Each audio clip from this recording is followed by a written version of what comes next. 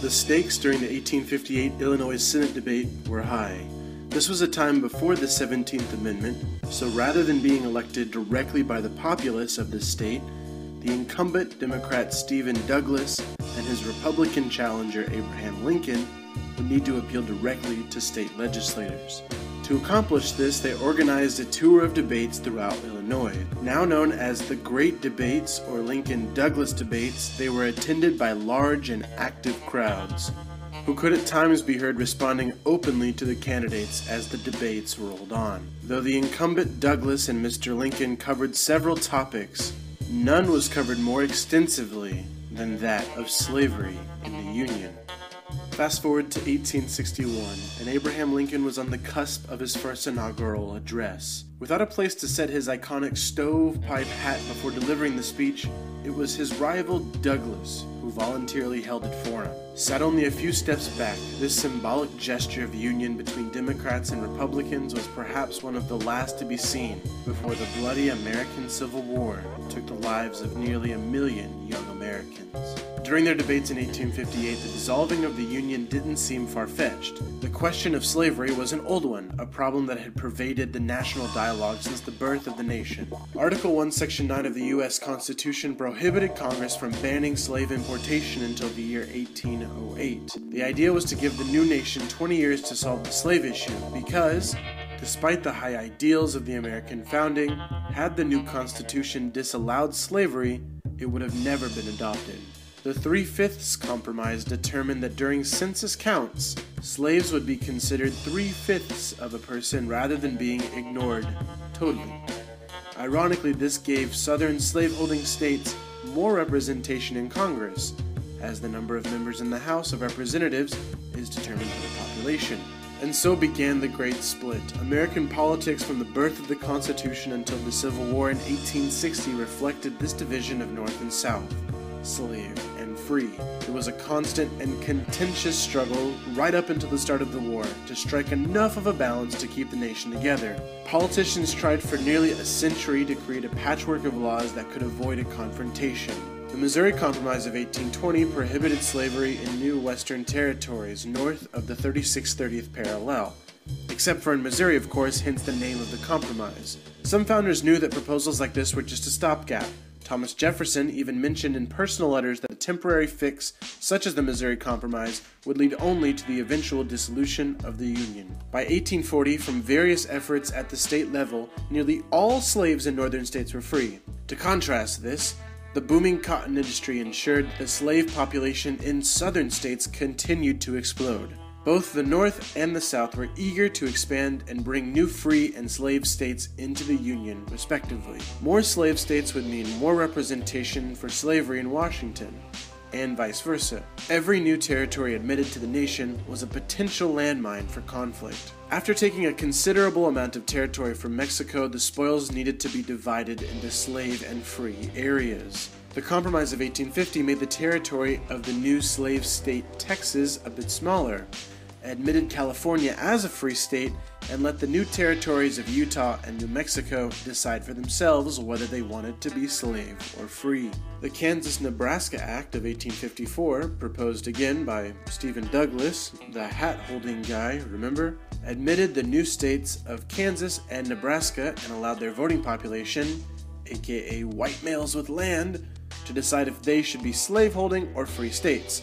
The nation was at a breaking point. Rather than admitting slave states and free states, Northern Democrats were desperately trying to hold the Union together by using the popular sovereignty principle to allow new states to vote on slavery.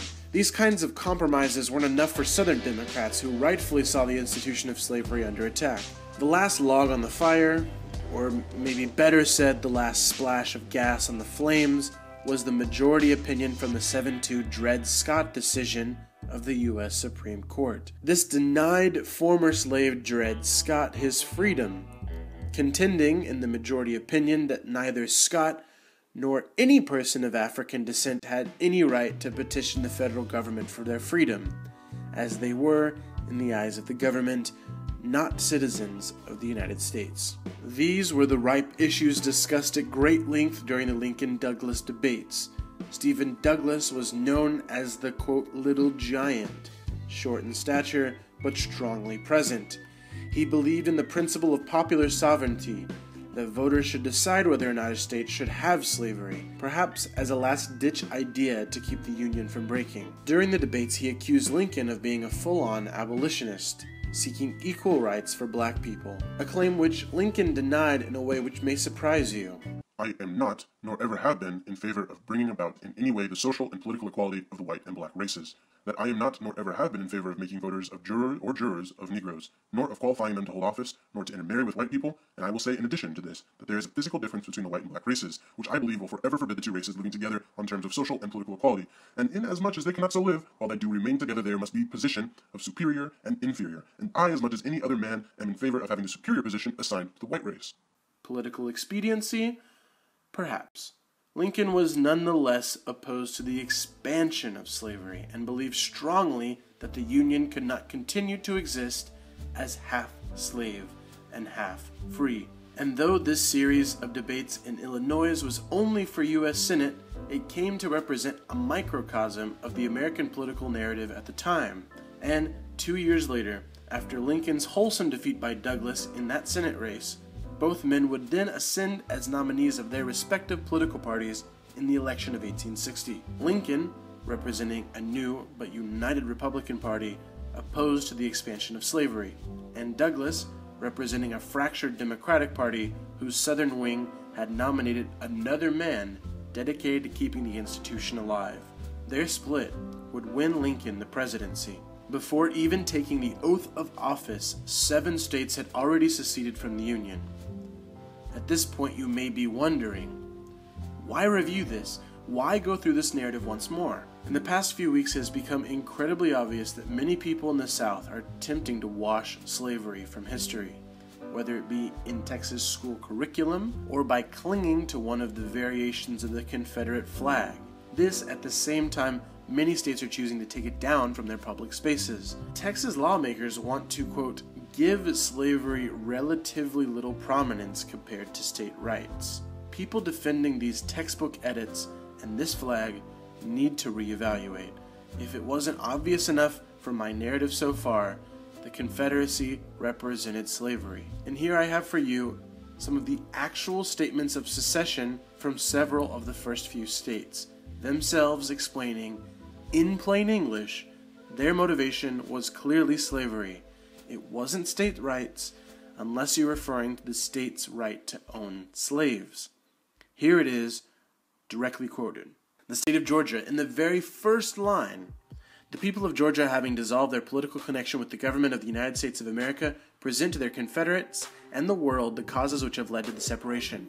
For the last 10 years, we have had numerous and serious causes of complaint against our non-slaveholding Confederate states with reference to the subject of African slavery. Mississippi, our position is thoroughly identified with the institution of slavery, the greatest material interest of the world. Its labor supplies the product which constitutes by far the largest and most important portions of commerce on earth. South Carolina, we affirm that these ends for which the government was instituted have been defeated, and the government itself has been made destructive of them by the action of the non-slaveholding states. Those states have assumed the right of deciding upon the propriety of our domestic institutions and have denied the rights of property established in 15 of the states and recognized by the Constitution. They have denounced as sinful the institution of slavery. And Texas, in all the non-slaveholding states, in violation of that good faith and comity which should exist between entirely distinct nations, the people have formed themselves into a great sectional party, now strong enough in numbers to control the affairs of each of those states, based upon an unnatural feeling of hostility to these southern states and their beneficent and patriarchal system of African slavery, proclaiming the debasing doctrine of equality of all men, irrespective of race or color, a doctrine at war with nature, in opposition to the experience of mankind, and in violation of the plainest revelations of divine law. The institution of slavery was the central reason behind the secession of southern states and the creation of the Confederacy. So it was along this vein that the Confederacy was born, and its various flags were designed, and it was that exact southern resistance that inspired segregationists in the 50s and 60s to once again take up the flag as a sign of protest towards integration. As a Southerner, I do understand our pride, but we don't have to be silly about it. A couple years ago, I visited my family cemetery in Nashville, Tennessee. I was made aware of several Confederate veterans that lay there. I don't put these men on pedestals, but neither do I vilify them. They are simply part of my past. I can learn from their mistakes without carrying their symbols, without teaching an incorrect version of history. So what do you think? Given that individuals have the right to fly the flag, should we back their movement to remove it and related symbology from public spaces? And how do we deal with Texas and the new textbook curriculum?